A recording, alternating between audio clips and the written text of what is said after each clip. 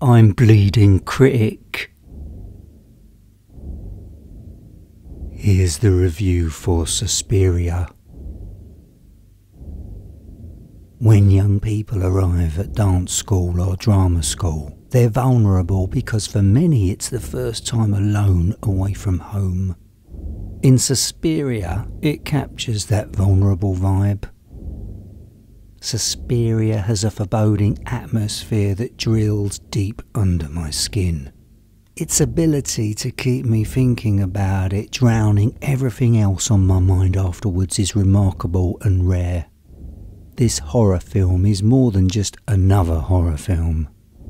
It's an experience that deserves repeated viewing. I had a few questions and was confused a few times, which was initially frustrating, but then I admired that I wasn't given all the answers. It was down to my imagination to fill in the blanks and do some research online. The film's horrific moments are genuinely disturbing.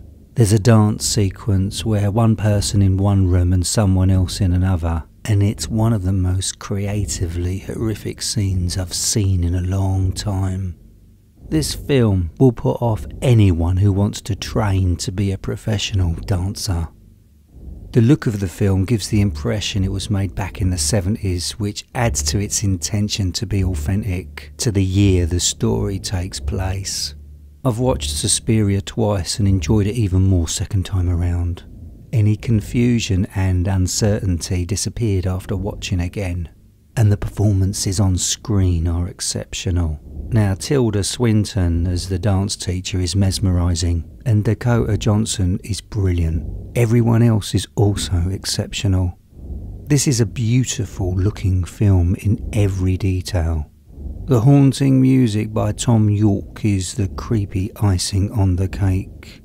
Suspiria bleeds uncomfortable and depressing vibes.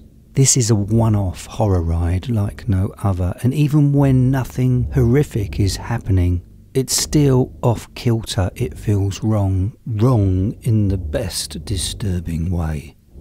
Even the calm moments are seriously creepy.